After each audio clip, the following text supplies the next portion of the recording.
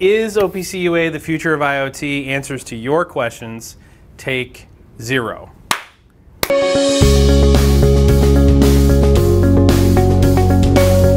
right, so in this video, so you'll remember from last month, we posted a video on is OPC the future of IoT? You can watch that video either here or here or here or here. That video got a lot of responses. Okay, so for example, some of the responses, some guys from PTC responded, hey, in your video, you had ignition in the middle. We use ThingWorx in the middle. I'm going to respond to that.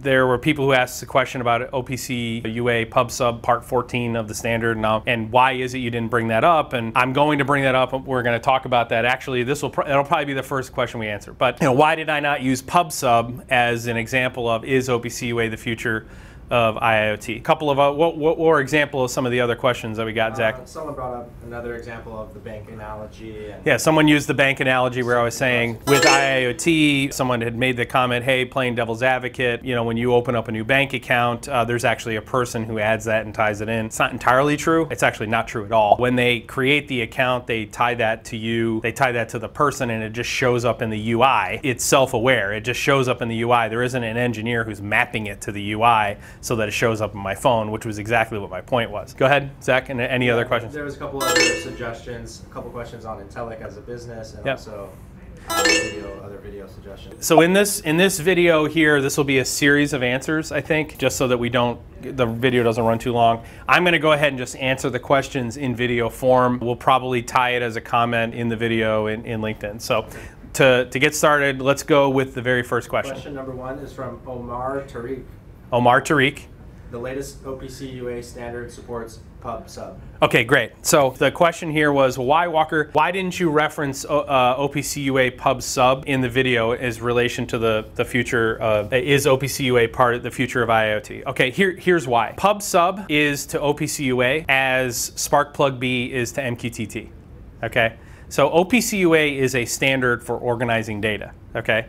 And so with the Pub Sub is really just the communications mechanism that they're using. In most cases, when you're going to be using OPC-UA Pub Sub, that is, you're going to be using the OPC Part 14 of the new standard, and you can read the press release on the opcfoundation.org. It's basically excrement. It's useless to read it. It's another example of why I don't understand why people in our business try to write things to make themselves sound smart. The average engineer is not going to understand what you're saying in that press release, by the way, from the OPC Foundation. I understand it just because this is my life. This is literally what I do. So Part 14 of the OPC-UA standard is Pub Sub. It's basically a standard for how do you retrieve data that is formatted using the OPC-UA structure and the OPC-UA security methodology. So OPC-UA standard has language for how you should be securing the data end to end, okay? Part 14 of the standard is all about how do you retrieve OPC-UA formatted data using a publish and subscribe architecture.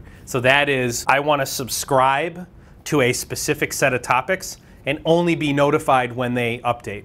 As opposed to right now, without using Pub Sub, I have to poll and wait for a response. I have to check for the updates. Have you updated yet? Have you updated yet? Have you updated yet? Pub Sub is, I just let you know what I want to be notified as to what's been updated, and when it updates, you push me the update. Okay, which it obviously uses a lot less bandwidth. It is much more efficient, and I can receive messages from many, many more nodes in the field because I'm only getting them intermittently as things change, okay? So the answer to the question is Pub Sub is not a fundamental change to OPC-UA, okay? Well, one of the problems with OPC-UA is that it's not lightweight, okay?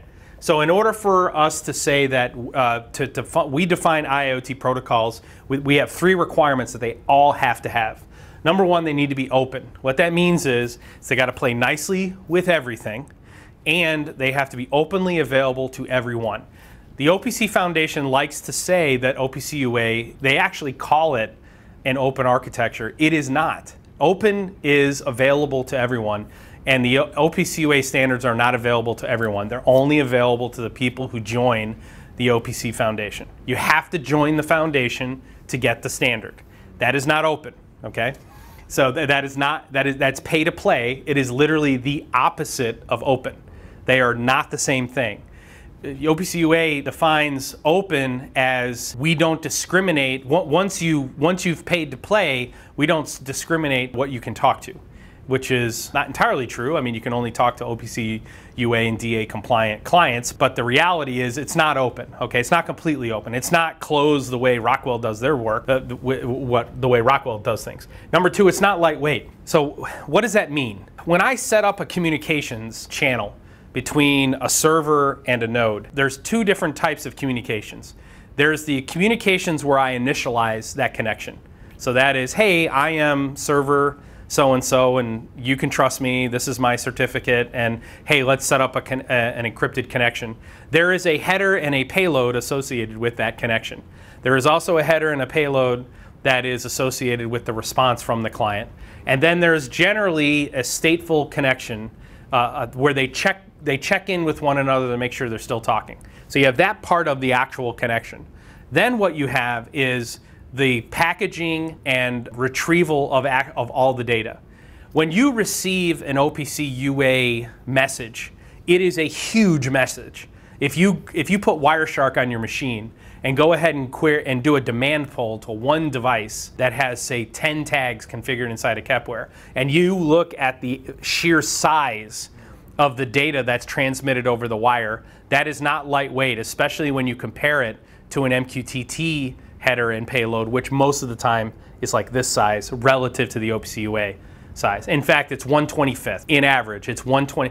MQTT payload is in general 1/25th the size of an OPC-UA payload. Okay. Now, number three, it's not report by exception. Now, Pub Sub is report by exception. Okay. So the OPC-UA Pub Sub is one of the three requirements. It's not lightweight, it's not open, but it is report by exception. But here's the kicker. Most people don't know this, but OPC-UA is just the standard for how you structure the data. It's not the communications protocol. You want to know how most people will be sending Pub Sub messages in OPC-U format back and forth between clients and brokers? Over MQTT. That is literally, and it's in fact, it's OPC-UA's recommendation. It's AMQP or MQTT data transfer protocols. Now, you know, MQTT is messaging queue transport telemetry. It's a way of sending and receiving data. The Sparkplug-B specification is a standard or a specification like the OPC-UA specification for how you should package that data. Okay, but guess what? When you're using Pub Sub with OPC-UA, 9 times out of 10 from that device, it's going to be over MQTT. So why not cut out the middleman and use the Sparkplug-B specification, which was written specifically for MQTT. We should do Sparkplug-B versus OPC-UA. Right. I'm not an anti-OPC-UA guy, and in any way, shape, or form. I think the OPC Foundation has done a phenomenal job writing the spec, and I think the people who are part of the foundation have done a phenomenal job. I'm only answering the question: is OPC-UA the future of IIoT? And I don't know how any reasonable or objective architect can take 2 steps back, look at the landscape, and come to the conclusion that it is. That answer went a little bit long, but you know, to summate, OPC-UA Pub Sub is not open and it's not lightweight, although it's going to be more lightweight than pull response. But the payloads themselves, I mean, essentially what Pub Sub is going to do is package the OPC structure inside of an MQTT payload and then publish it with MQTT to an MQTT broker. To me, it's hard to argue the benefits of going that route when you could use the Sparkplug-B specification, which gives you the same data in a much smaller payload, which uses a lot less bandwidth.